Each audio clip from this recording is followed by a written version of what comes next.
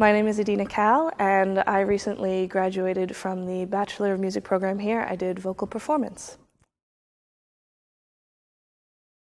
I graduated in 2015, and then I went straight into a Master's of Arts in Musical Theatre at the Royal Welsh College of Music and Drama in Wales.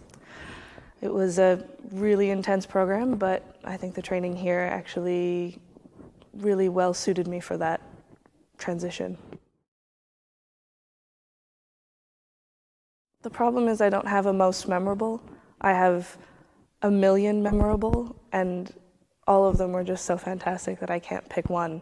I mean, it led me to so many different pursuits, and it led me to so many different people.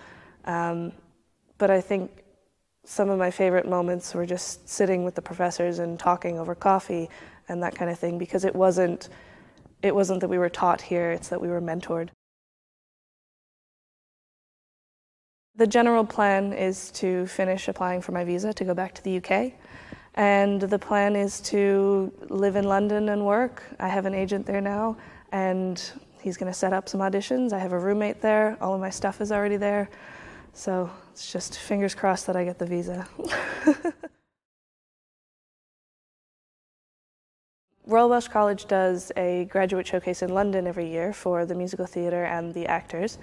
And they have decided to do one for the American and Canadian students for once. This is the first one of many, I'm sure, so we're kind of the guinea pigs, but we're really going to enjoy it. So we go down for about a week and put it all together.